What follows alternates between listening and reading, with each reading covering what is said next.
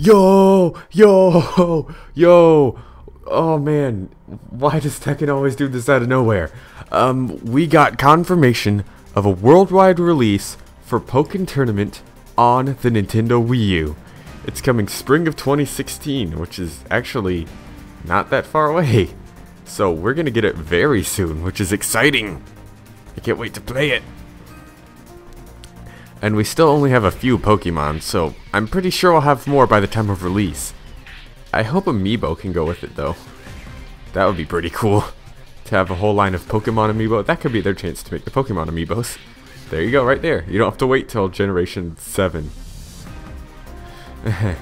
So yeah, Pokken worldwide on the Wii U. This is something we've all asked for. And I guess they heard us, or they already planned to do that in the first place, but whatever, we did it guys. They heard us. We get Pokken on the Wii U.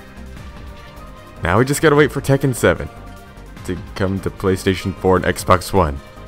It still doesn't have a console release yet. Oh well, it'll come.